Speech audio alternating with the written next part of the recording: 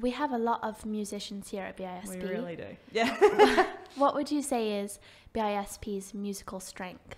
Yeah, it's an interesting one. So there's lots of opportunity here. That's one of the things that I really like. So, you know, I was talking about how I got to learn an instrument in grade 5, and that was a really cool thing. Well, all of our students here learn instruments in class music. You know, they're either learning recorder or violin, or they're learning concert band instruments, or they're learning rock band instruments. So I think there's a lot of opportunity for students here to kind of explore and then maybe pursue the things that they've enjoyed the most. So I think that's a real strength of the school.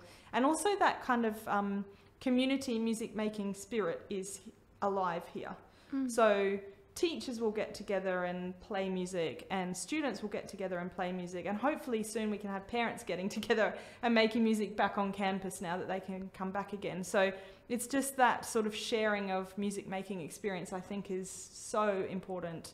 And also one of the things that I try and sort of say to students when they finish maybe in year 9 and they may not be studying music after that is to keep involved. If you want to make music, do it. You know, if you want to come to concert band, come along. If you want to come and jam with your pals in the practice rooms, come along and do that. If you want to go listen to music, do that as well.